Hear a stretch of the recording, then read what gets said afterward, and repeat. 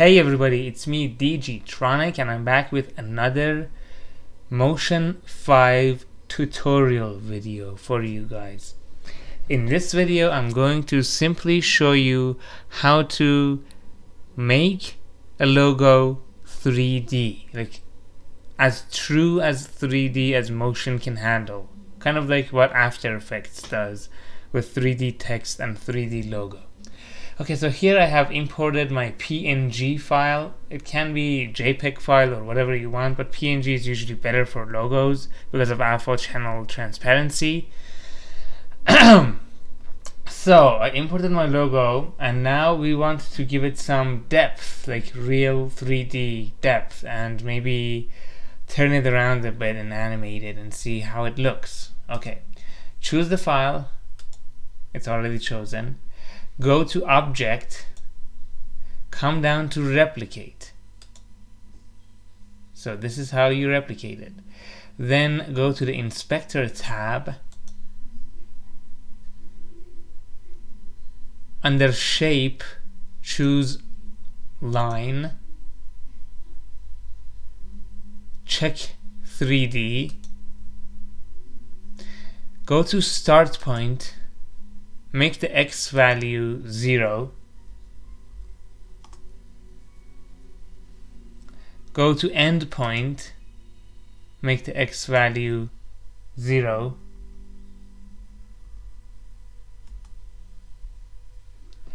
And right about now would be a good time to go here and add a camera so you can see what happens after these steps. Switch to 3D, go down here and click back on Replicator,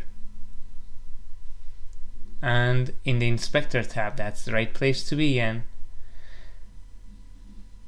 But before you go and change anything in the Inspector tab right here on the Replicator, come over here, grab this, which is basically your camera movement, twisting, not twisting, but turning the object a little bit to its side so you can see what effect the depth will have on it and how 3D it's gonna look. So turn it to the side a little bit, come back here to the Replicator tab and go to End Point and start giving it a depth of Z,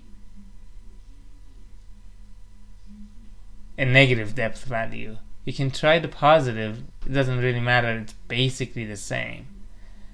Either a positive or a negative value that you like. This is how much thickness you want your logo to have. And right now, it looks as though it's separate flat layers. It doesn't look like it's 3D.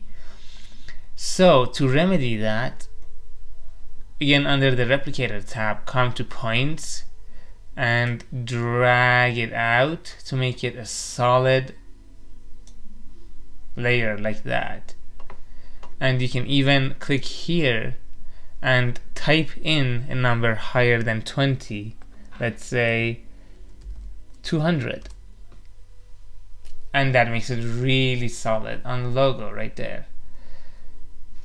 And if you want to change the perspective of the depth, go to the Y value on the endpoint, and that way you can play around with that. You want it to go down like this, you want it to go up like this, or you want it to stay like a normal perspective like this. That's up to you. And I right now think that the Z depth is a little too much, so I'm going to decrease it a little bit. That looks better to me. Now I can come here and again grab this circle which revolves the logo around and take a good look at it and see how the whole 3D thing is. In terms of the 3D look, it looks really good to me right now. I like the depth, and it looks as natural to me as it can possibly get using a software. And you can even try looking at it like this from top to bottom. It looks okay. From bottom to top, it looks good.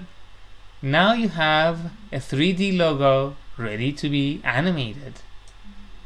So that's how you make a flat logo file into a 3D logo using Apple's Motion 5. Thank you for watching this video. Don't forget to follow me on Twitter, twitter.com/dgtronic. Thank you for subscribing to my YouTube channel. Don't forget to do that. Keep updated with what I'm about to do. It's a bunch of cool stuff, tutorial videos, app review videos, and all of that on youtube.com/dgtronic. I will see you in the next video.